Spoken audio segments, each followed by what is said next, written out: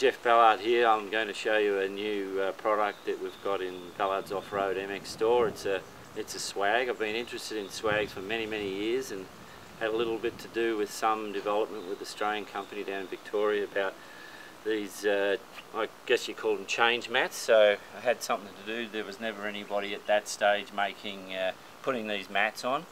We only started with one, and the idea with that was that when you get into your swag at night, you want all your gear in there, but you don't want your smelly socks or shoes. So instead of them sitting out and getting all the dew on them, you can put them underneath there. It also gives you another opportunity if you're in sand or whatever, so you're not dragging sand into the swag. So pretty obvious stuff. But anyway, this swag, we've changed a few things as we went along, but one of the main things is that it has a centre pole to hold it off your legs, so it's less claustrophobic, I guess you'd say.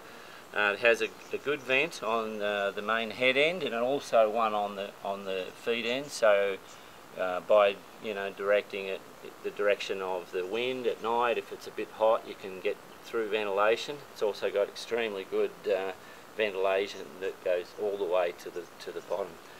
So I'll just unzip it and show you some of the features inside.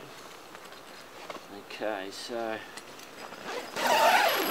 pull that right back. As you can see, the mozzie net goes the complete way, which is good, especially on the hot nights.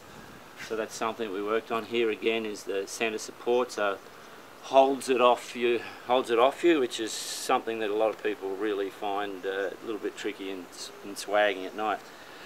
We put two pockets inside, so you can have, there's another pocket here, they're both the same, but you can have phone, your wallet, a torch. I'm a bit of an earplug guy, so I keep earplugs in there. Yeah, so that's handy. It's got a good mattress. I've just got a sheet. It's summer here now, so I usually just throw another sheet in there and your pillow. But what else is there? Basically, these three poles. That's the longest one, the middle one, and the shortest. It's pretty basic, like most swags are to put up. It only takes you a few minutes. But if you're looking for a swag that's got some good features for hot weather like we have, or just a general use, this is pretty hard to beat. So have a look online and see what you think.